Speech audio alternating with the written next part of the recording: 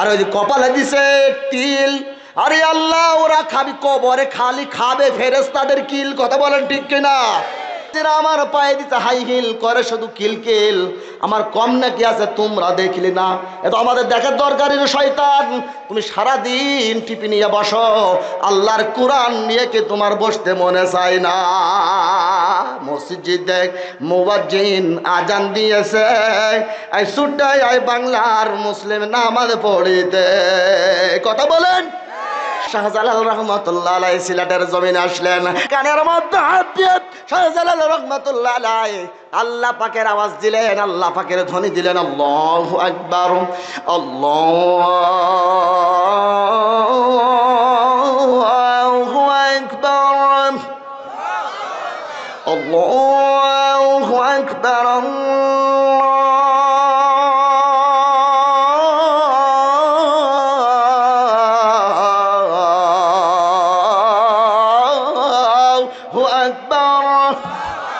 হযরত শাহজালাল যখন সিলেটের জমিনে আজান দেওয়া শুরু করলেন, ইমানের কি পাওয়ার ছিল গো! শাহজালালের আজানের ইমানের বদলতে ওই রাজাগর গোবিন্দর সমস্ত বিল্ডিং গুলা মাটির মধ্যে মিশে গিয়েছিল। আমাদের হতে হবে হযরতে উমারের মতো। কথা বলেন ঠিক কিনা? হযরতে উমার আল্লাহ রাসূলের মাথা আনার জন্য রওনা হলেন। প্রতিমধ্যে কে যেন বলতেছে, উমার রে, তুমি মাথা আনতে যাবা মুহাম্মদের, তোমার বাড়িতে তুমি খোঁজ নিয়েছো নাকি? এই ঘটনা আপনারা জানেন, আমি বুঝাইতে চাই। হযরতে উমার চলে গেলেন বিশ্বজগতের নবীর কাছে। হযরতে উমার বিশ্বজগতের নবীর কাছে যাইয়া নবীকে ডাক দিয়া বলেন, নবী গো, একবার পাইলে জড়াইয়া ধরতাম বুকের মাঝে, একবার পাইলে জড়াইয়া ধরতাম বুকের মাঝে। ওরে জিন্দা যদি থাকতো নবী এই দুনিয়ার মাঝে, কদম জড়াইয়া ধরতাম বুকের মাঝে। কথা কোন ঠিক কিনা? হযরত ওমর ডাক দিয়ে বলে, ইয়া রাসূলুল্লাহ, ইয়া হাবিবাল্লাহ, এতদিন আমি কোরআনের বিপক্ষে কথা বলেছি, এতদিন আপনার বিপক্ষে কথা বলেছি, ও নবী আমি জানতাম না। যখন আমি কোরআনের কারিমের আয়াত শুনেছি, ইন্নানি আনাল্লাহু লা ইলাহা ইল্লা আনা ফা'বুদনি ওয়া আকিমিস সালাতা লিযিকরি। ও নবী গো, আমি যখন কোরআনে কারিমের আয়াত শুনেছি গো নবী, আমি আর ধৈর্য ধারণ করতে পারি না। নবী আমাকে কালেমা পড়ে মুসলমান বানায় দেন। জোরে বলেন সুবহানাল্লাহ। হযরতে ওমর আল্লাহর নবীর সঙ্গে কালেমা পড়ে মুসলমান হয়ে গেলেন। লা ইলাহা মুহাম্মাদুর রাসূলুল্লাহ। হযরত ওমর ডাক দিয়া বলে, ইয়া রাসূলুল্লাহ, ইয়া হাবিবাল্লাহ, নবী গো, আমি উমার আপনার কাছ থেকে একটা অনুমতি চাই। আল্লাহর নবী ডেকে বলে, উমার, কি অনুমতি তুমি নিবা? হযরত ওমর ডেকে বলে, নবী, আমার মনে চাই এই দারুল আরকামের ঘর থেকে একেবারে খানায় কাবা পর্যন্ত, ও নবী, আমি আল্লাহর নামের স্লোগান দিতে চাই। হযরতে উমার ডেকে বলে, নবী, কিন্তু সদস্য কয়জন?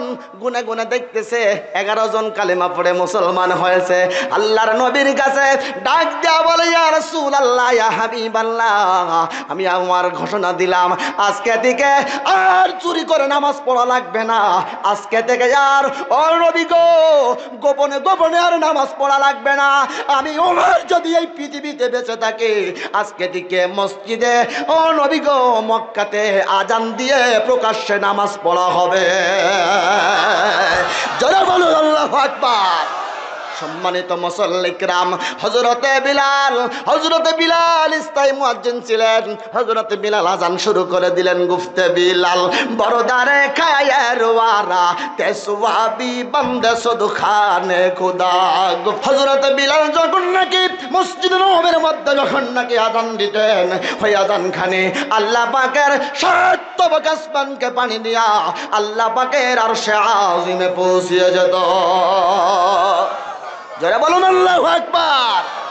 আমার আল্লাহ যেদিন হাকিম হবেন, আল্লাহু আকবার, ওই দিন বাংলাদেশে এত দল, সব দল কিয়ামতের ময়দানে দাঁড়াবে। কথা বলেন না কেন? জোরে আওয়াজ দিয়া বলেন, দাঁড়াবে কিনা? এই ভাইরা আমার, জালেমরা দাঁড়াবে জালেমদের কাতারে, সুদখোররা দাঁড়াবে সুদখোরদের কাতারে, জিনাখোররা দাঁড়াবে জিনাখোরদের কাতারে, জালিমরা দাঁড়াবে জালিমদের কাতারে, আলেমরা দাঁড়াবে আলেমদের কাতারে, হাফেজরা দাঁড়াবে হাফেজদের কাতারে। যত দল মত আছে কিয়ামতের ময়দানে সব এক দলে দাঁড়িয়ে যাবে। আমার আল্লাহ ওই দিন ঘোষণা করবেন, লিমানিল মুলকুল ইয়াউম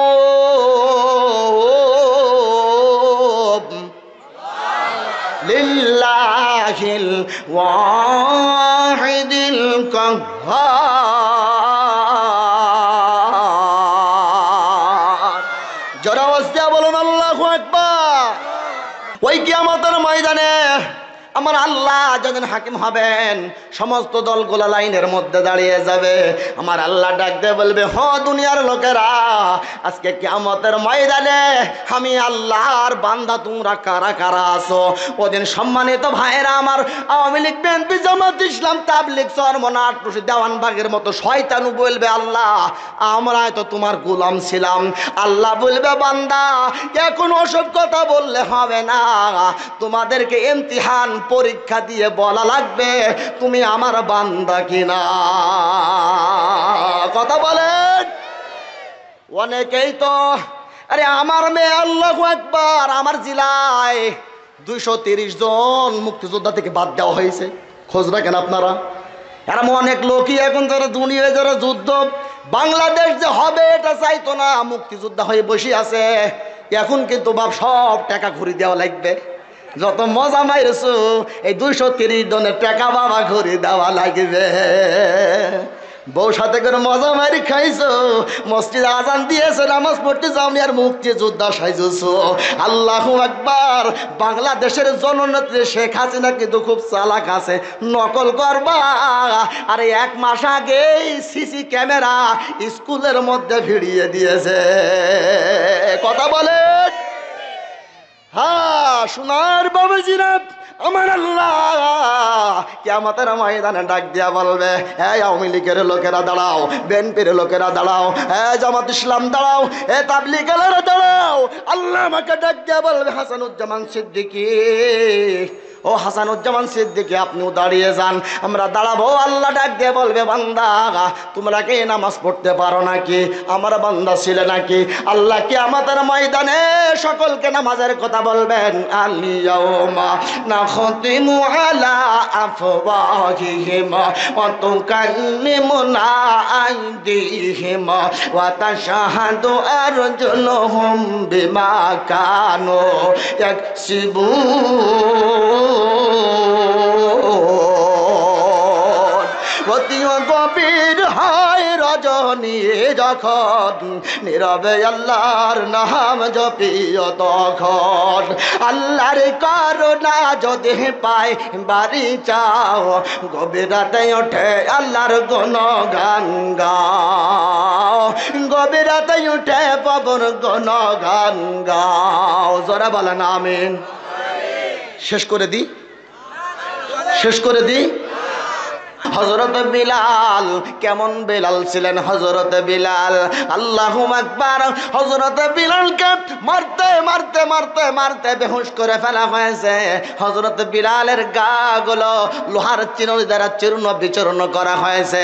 আল্লাহু আকবার। রক্ত বের হয়, হযরত বিলালের চামড়ার উপরে লবণ লাগিয়ে দেয়, আর বিলালকে ডাক দেয়া বলে, বিলাল বল রে, আল্লাহ বলতে কেউ নাই।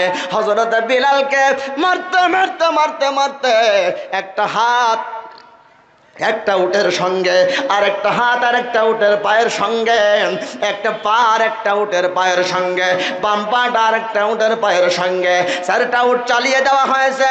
হযরত বিলাল ডাক দিয়ে বলে, মক্কার নেতারা, আমার জীবন যাবে তবু আমি আল্লাহকে ভুলবো না।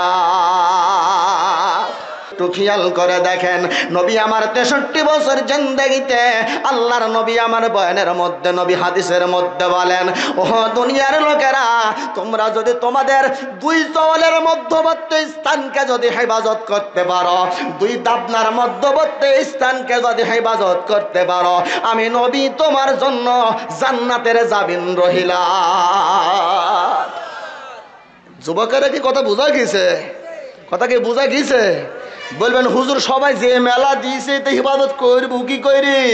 হাই হাই, টাকা গল, পয়সা গল, গলালো গল, এর চেয়ে বেশি গল মনের গন্ডগোল। কথা বলেন না কেন? আমি হুজুর ওয়াজ করতে আসছি, আইরে মা তোমরা আমাকে ধাক্কা মেরে ফেলে দিচ্ছ। মাদ্রাসার হুজুর বলছে সাইড দেন, বক্তা বক্তা বলছে বক্তাতে হইস কি? হাই রে হাই, টাকা গল, পয়সা গল, গলালো গল, এর চেয়ে বেশি গল মনের গন্ডগোল। কালো কোকিল কালো, কালো মাথার কেশ, এর চেয়ে বেশি কালো মনের হিংসালেশ। নিন্দিতা নিন্দা তিতা আর তিতা ঘর, এর থেকে বেশি তিতা 203 ঘর। এই যুবকের আওয়াজ দিয়ে বলো ঠিক কিনা? মেয়ে জাতি কোমলতি কিবা মন্ত্র জানে রে, ওরে প্রেমের রশি দিয়া আস্তে আস্তে টানে রে। শহরে বাজারে দেখো নারীদের ঢল, পর্দাবিহীন তুমি কর, পর্দাবিহীন তারা করে ঝলমল। আল্লাহ, পর্দাবিহীন তারা করে ঝলমল, অন্যকে তার দিকে আশেকে বানায়। দেশটা আজ ধ্বংস নারীর বেপরদায়, চারিদিকে একই আওয়াজ হায় হায় হায়। কথা বলে ঠিক না? ইবলিসের বড় জাল বাংলাদেশে নাগমন হইয়া আছে নারীর বেশে। দলে দলে নারীওয়ালা মেলা মিলাই, পার্কে বসিয়া ওরা মেলা মিলাই। দেশটাই আজ ধ্বংস নারীর বেপরদায়। এই যুবকেরা, ও মায়েরা, তোমরা কান খুলে শোনো মা, তোমাদের বিপক্ষে আমি একটা কথাও বলতে চাইনি, কারণ তোমরাই হলো দেশের সরকার। কথা বলেন না কেন?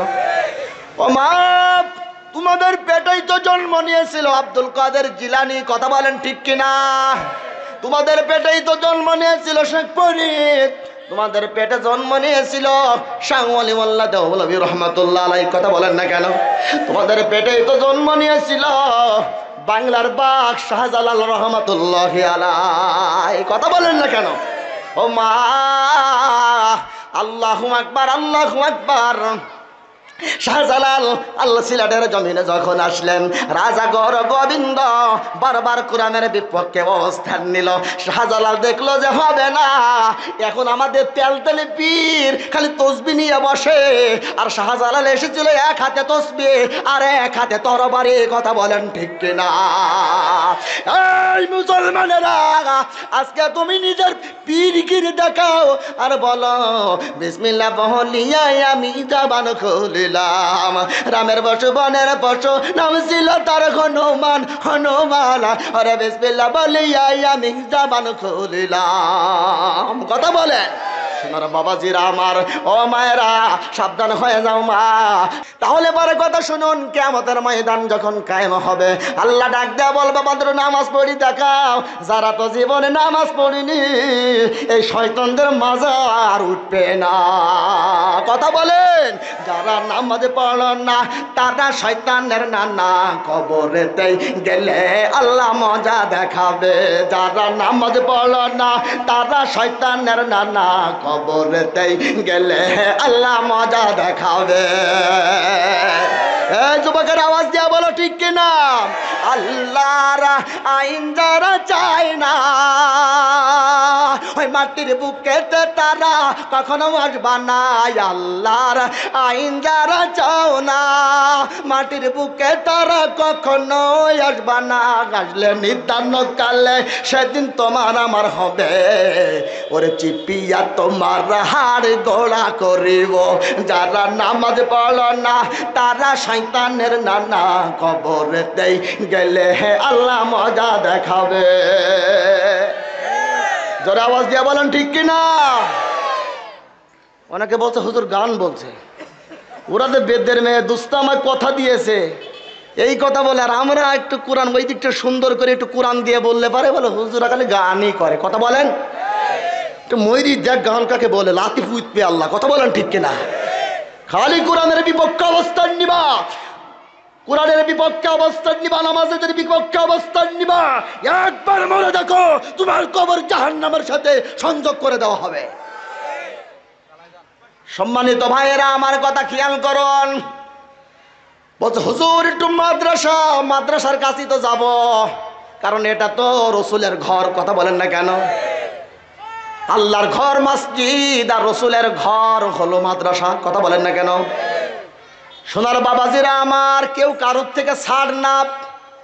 আপনি রসুলের তরিকা অনুযায়ী জবাই করলেন সুন্নত তরিকায়, হারাম বস্তু আপনি জবাই করে খাইলেন, আপনার কি খাওয়া জায়েজ হবে? কথা বলেন না কেন?